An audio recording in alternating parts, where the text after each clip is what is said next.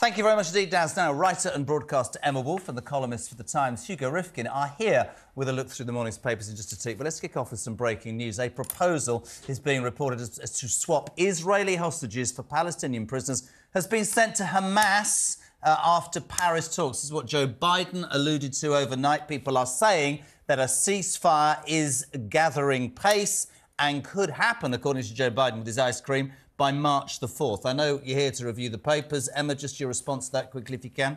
I think that sounds like things are finally, people are talking and it sounds like there is progress being made. That's a good thing. That has to be a good thing. For the humanitarian cause and what's happening, it's a good thing. Do you think it's the answer, though? I wouldn't bet that it actually happens. I mean, it's good. It's good that they're getting close. Personally, I think now is about the time for a ceasefire, certainly. But Israel is not keen on a ceasefire until it's achieved its aims, and really has. I mean, if they doubt the sincerity of Hamas in returning hostages, they might very well not be as up for this as people hope they are. Should we just have a quick listen to what Joe Biden had to say? Well, I hope by the beginning of the weekend. I mean, the end of the weekend. At least my national security advisor tells me that we're close. We're close. It's not done yet. And my hope is by next Monday, we'll have a ceasefire. I know I get accused of many things, and you're in charge. The leader of the free world talking about a potential breakthrough, one of the most horrific things that's going on in the world right now, is pictured looking like he's on an old people's day out at an ice cream parlour. Yeah, the ice Can we cream... be honest? No. Honest to God. I don't understand it. Yeah, it's not about him being the leader of the free world. It's the fact that he's discussing, the Hamas attacks, the atrocities, the likelihood of a ceasefire, holding an ice cream. What's he supposed to say? I can't talk about this now. I'm holding an ice cream. Could he not put it down? The guy Could is... have put it The point I'm down. making is he's ridiculed for his age. Why are you playing it again? Good God. Do you know, it just, to me, it's such a serious subject. Do you know what I mean? He's got a million aides around him. He could have gone, take that. Yeah. Hold my beer. Well, truthfully, look, everyone's got an ice cream. Yeah. Why have we no ice cream? Asked the question in an awkward moment.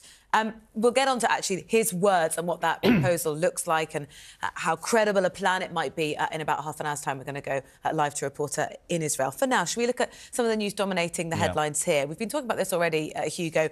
Front page of the Mail, MPs, this is the Home Affairs Committee, said Gaza protests leave police less able to stop crime. They're talking about how much it's cost, not just in sort of time and money, but police resource as well. I'm sorry, I refuse to talk about this unless you give me an ice cream. No, look. Can you get him an ice cream? Can I just say before you make demands, your father was on our show last week. Did you give him an ice cream? I wanted... Well, he had more than ice cream. And I said, I wanted you and him together. And he said, that lazy boy doesn't work on a Thursday. So I do a show on Saturdays, Times Radio, 10 So to 1. Malcolm Rifkin worked 7 days a week. Maybe you could learn from him. Crack on. As if. Look, Gaza protests, they are costing a huge amount of money. They've cost about £19 million so far, it says in various papers today. They are, of course, placing a strain on other forms of policing. Problem here being, people are allowed to protest. People must be allowed to protest. They're allowed to protest even if you don't like what they're protesting about. These are not riots.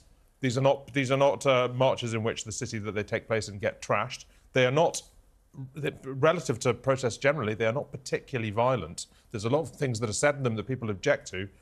Protest is supposed to be a hassle. Protest is supposed to upset people. Otherwise, it's not doing its job. So I think, this is a real problem. It is a problem they've run for so long, every weekend, really, for months. But this is a free society. People are allowed to protest. I don't think we should ever, Emma, and Hugo's right, ever doubt the right to protest. It's the sort of deliberate disruptive tactics and what it's doing to... And my point is this, which isn't going to be very popular. All I see are pictures of the police standing there with their arms crossed, doing absolutely nothing, which is, in fact, ironic, because most people would say that if your house gets burgled, the police don't turn up anyway. So we're straining a force that's not really providing for people who live in this country. I'm not saying you shouldn't protest, but why aren't the police being a bit more... I don't know, what's the right word? But if they're not breaking the law, what can the police do? Well, there are some instances in which they are breaking the law. For example, it is an offence to project things onto the Elizabeth Tower. It was allowed to have, from the river to the sea, project onto the Elizabeth Tower. There are instances, and they knew where it was coming from, Rosie. They could see the projector, where it was being projected on. For example, that kind of thing. That is Can illegal. I say this to Charlotte Church and anybody who thinks that they're right? Appalling yesterday. Yeah, I'm going to say this, right? Charlotte Church sang From the River to the Sea. And for all the people that are going to jump up and down, I'm going to read, right? And I have every right to do this. If you don't like it, shove it. from the river to the sea is a call for a Palestinian state extending from the Jordan River to the Mediterranean Sea. Jewish People says that it's calling for the annihilation of the Jewish state of Israel, OK? It was used by Hamas, this is really important, in 2017 in its charter, which called for the removal or the extermination of the Jewish population. And the British police allowed that to be put on Big Ben and did absolutely nothing. That's the problem, Hugo. That's not good enough. Look, I mean, that is a pretty... I mean, we can say that they're stretching their resources and we should say they should be doing more. It's hard to say both those things at once. I mean, yes, I think the police certainly could be doing more in terms of cracking down on slogans. Yeah. Bear in mind, we are talking about slogans and banners. Again, we're not talking about violence. We're not talking about disorder. We're talking about slogans and banners. They could be doing more to crack down on that. I don't think that would solve the problem of having these huge marches every weekend. And if you clamp down on the marches, you then create another problem, which is a debate about the right to protest, which potentially inflames things further. Yes. Yeah, well, and there's the line between the right to protest peacefully or the right to state your view and when it blurs into the right to offend and to intimidate others and to make them feel unwelcome in their own city. And we know the rise of anti-Semitism. There was a very interesting report over the weekend saying actually the policing protests are costing up to 30 million. That's what the Met Police have been talking about.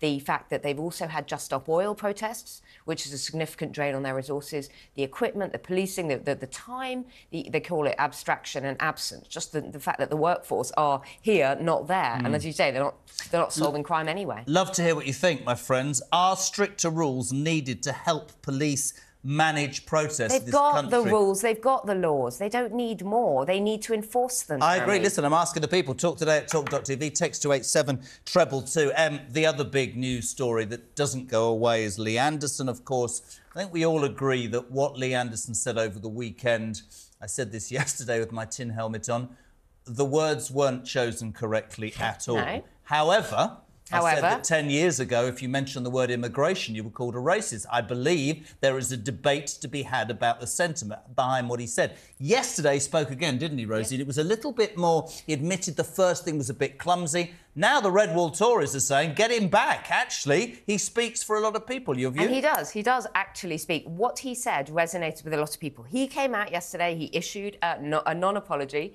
and it wasn't an apology, and he said, I'm not going to say sorry. But he did say it was a clarification, explanation of the context. He feels incredibly frustrated at what is happening to our capital city. He said that his words were clumsy, and I think we can all agree on that, because we know Sadiq Khan is not in hock to Islamists. No. They're not his mates. So that was actually wrong.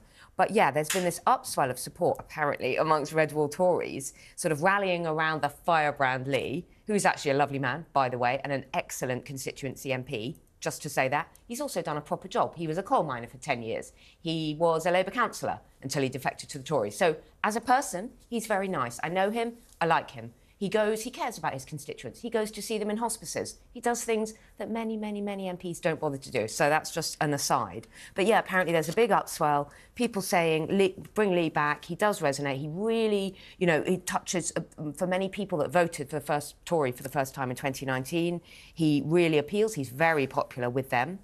Will he defect to Reform? That would be hugely popular for Reform, because lots of Tories would follow him.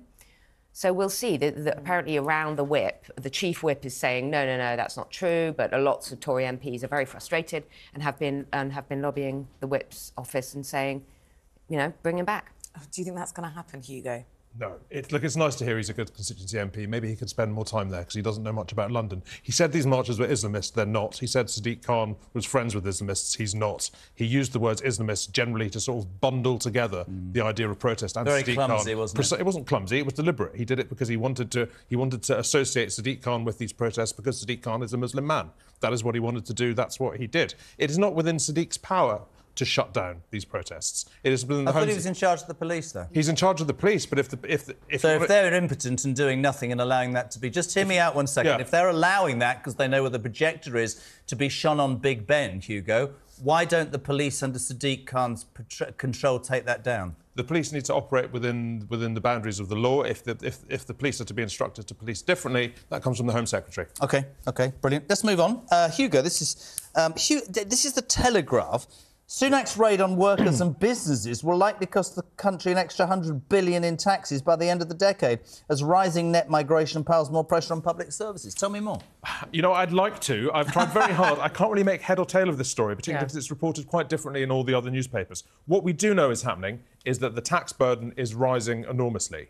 The IFS is worried about this, but is also worried about if we have tax cuts, how we're going to pay for them. Precisely how this links into rising immigration, except for on the front page of the Telegraph, I must admit I'm somewhat in the dark, despite having read these stories several times. Basically, we had the country's finances are in the doldrums, are a real mess. We need to raise more money. This places a burden upon all of us. And rising migration means that spending will go less far because there are more people. However, we'll also be bringing in more money, right? So, I mean, I think if there's a villain here, it's the person who wrote the headline in the Telegraph. You've done I can't make sense of this story. job of explaining that. Yeah, and I also read it a few times and then turned it around and tried to make sense of it that way. And So we'll just leave it there. Great job, Hugh. But I think this tried is to all... step into it like a map. And then I had a coffee and that didn't work. I think it's all in the lead up to the spring budget. There's going to be a lot of this stuff swirling around. Who's going to do what? What's he going to do? Well, let's see.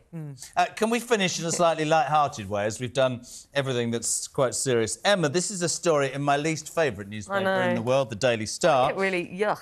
What is this? I know, okay. I've no idea. So you're not... well, sing for your supper is the headline. Right. Right, we're used to being told to sing for our supper, but actually, apparently, we should sing to our supper. So when you've got your food ready, start crooning. I know Jeremy will... Sorry, you're singing to your supper? Yeah, why is that? To make it feel happy and then to give you healthy... we should... And also, we should eat our pudding before we eat our dinner, because you should eat your... OK. Why? The reason that you should sing to your supper is so that you can live joyfully. You need to compare the effects of music and words on water molecules. I know, I told you it was very woo. Rosie, this is absolutely up your street. You're going to sing to your... No, it's not. Will you sing? Would you sing to your supper? Liking singing has nothing to do with believing that singing to my food would have any impact on... Charles talked to trees. Let's cut to the chase. Soothing words and music create snowflake-like structures within your food.